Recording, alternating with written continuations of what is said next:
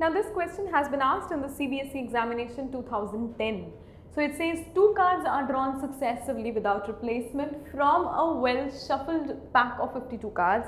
Compute the mean of the number of aces. So this has dealing with mean, with number of aces and cards, and without replacement is the key word here. Let's start with the solution. So I know that if I have to talk about the number of aces, in a well shuffled pack of 52 cards, we have 4 aces and 48 are the other cards which are not including any ace.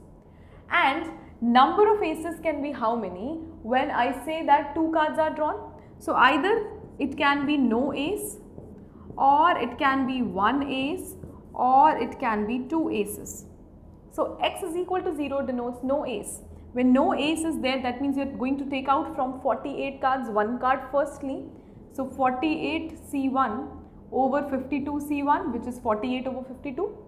Then what happens, since the second card also has to be drawn out and that is without replacement, which the question says, you are left with 47 cards and 51 here. So that we will calculate and just put the answer as whatever it is. Then is probability x is equal to 1. Now probability x is equal to 1 means there will be 1 from the ace category and 1 from the non-ace category. Before that, let's write the answer for this. This is 564 over 663. You can just calculate on your own. So x is equal to 1 means 1 from the ace category, so 4 over 52 multiply by 1 from the non-ace category. Non-ace category still has 48 cards, but the total is now 51. Now what is the answer? This answer should be, as you can see, we have to multiply and then the denominator would remain the same. The denominator is 52 into 51 only. So this answer should be 96 over 663. Now x is equal to 2 means you have both from the ace categories. The first is 4 over 52 multiplied by 3 and 51. So let's calculate what it should be like. This is 17. So this is 4 over 52 multiplied by 17 in the first go. But you see that this also gets cancelled. So it is 1 over 13 multiplied by 17. So what will be the answer like that we have to see. So let's calculate the answer. The first thing that you have to make sure that you cancel properly. So 13 into 17 can be done on your own. I am not doing it. So let's leave it here itself. Or what you can do is, if you don't want to cancel, the answer to this would be 3 over 663. Now there is one more thing that is very much essential when we take into account this category, which we didn't pay heed earlier. This time I am telling you that x is equal to 1 means it can happen that first card has ace, the second card has no ace, so A is ace and N is no ace, or the first card is not from ace but the second is from ace.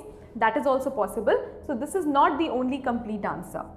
This plus again 48 over 51 multiplied by 4 over 52. This will also come. So there are two things. So this 96 will come after calculating both, because see, otherwise this is just a half of it. So 96 over 663 will come over calculating both. Now what has to be calculated? The mean has to be calculated. So how to calculate the mean? Before that, let's have the probability distribution table in order to make things more clear.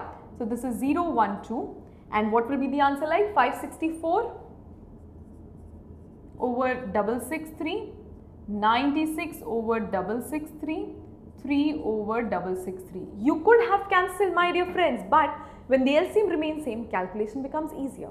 Now, what is the mean? The mean is multiplication and the successive addition.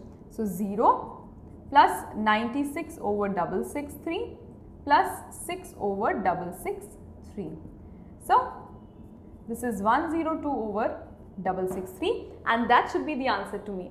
Now my dear friends, first important thing, that first know what the question says, and then since this is from miscellaneous category, this was very essential for you to understand that this should fall into the mean and variance of a discrete random variable category, and then you can use the formulas.